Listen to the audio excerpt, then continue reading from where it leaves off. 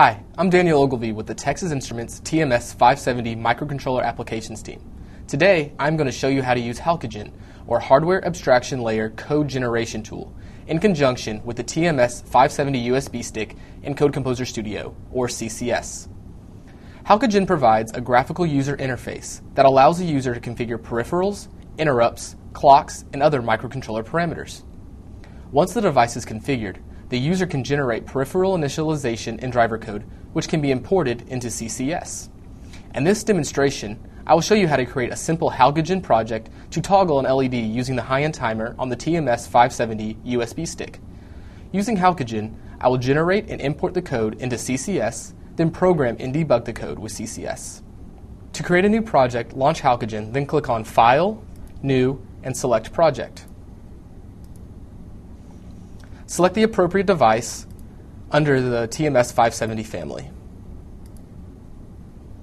I will call this project Project 1. If you've already used CCS, use the same workspace directory for both CCS and HALCoGen. Otherwise, you should set your workspace to C:\myworkspace. When prompted to create a new directory, click OK. Once the HALCoGen home screen loads, you will notice two rows of tabs with a block diagram below. Each block in the diagram, which represents a peripheral on the TMS 570 device, corresponds to one of the tabs in the top level. The second level of tabs corresponds to the available settings of the currently selected peripheral. With the device tab selected, click the Driver Enable bottom level tab. Since this demo will only use the high-end timer, deselect all the checkboxes in the Enable Driver compilation list except the HET driver box. This will ensure that HALCoGen only generates code to control a high-end timer. On the top level tabs, select the HET tab. From this tab, you can fully configure the HET peripheral. For example, you can set up clocks, configure the HET PWM generation, and enable the HET interrupts. For this demonstration, select pin 0 through 7. In the bit 0 subgroup, click the DIR checkbox. This will change the pin from an input to an output. Now, change the value in the DOUT dropdown to a 1, which will enable the HET pin to drive the LED high. Next, click the PSL or Pull Select checkbox so that only the internal pull-down is selected. This concludes the HALCoGen configuration. I will now generate the code for use in CCS. To do this, go to File and click Generate Code.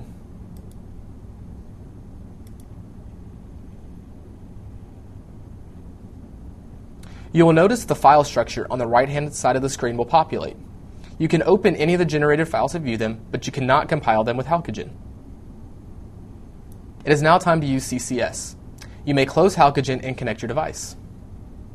To launch CCS, navigate Start, Programs, Texas Instruments, Code Composer Studio, and select Code Composer Studio.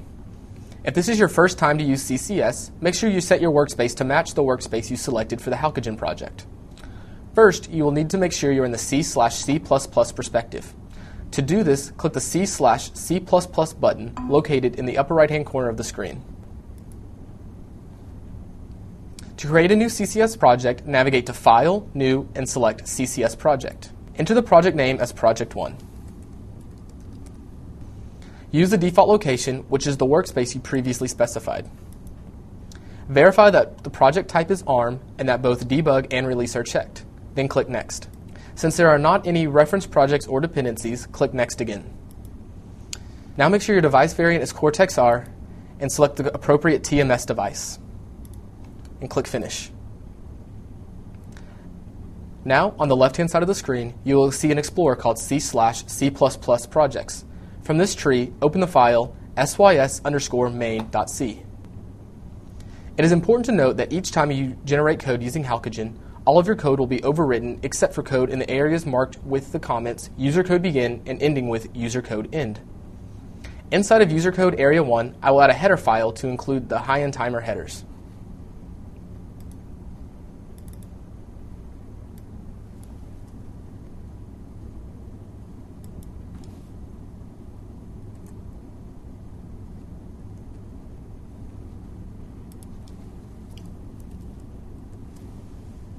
Inside of user code area 3, I will add the following.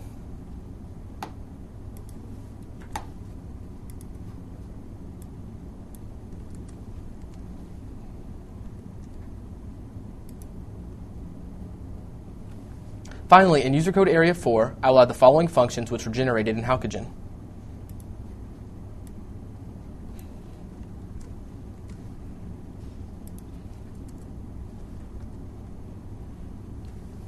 To finish the project, go to Project, Build Active Project.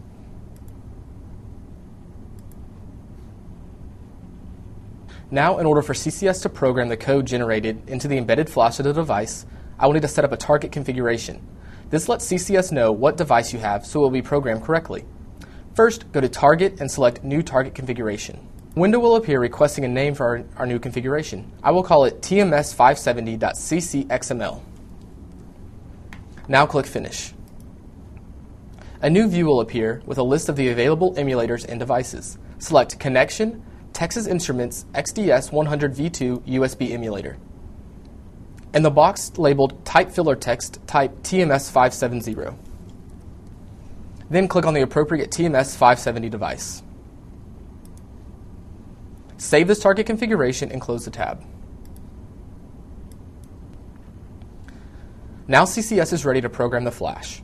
To program the flash memory with the code just generated, go to Target and select Debug Active Project. A window will appear showing the progress of the flash programming. This may take a few moments. Once the device is programmed, click the green Run arrow. Once the program is run, you can see the HET0 LED turn on. Congratulations! You've successfully generated code using HALCoGen and programmed it to your device using CCS. For more assistance and examples using HALCoGen, reference the help topics located in the help menu of the HALCoGen software. For more information on TMS 570 products, visit our website at www.ti.com/TMS570. And thank you for watching this video.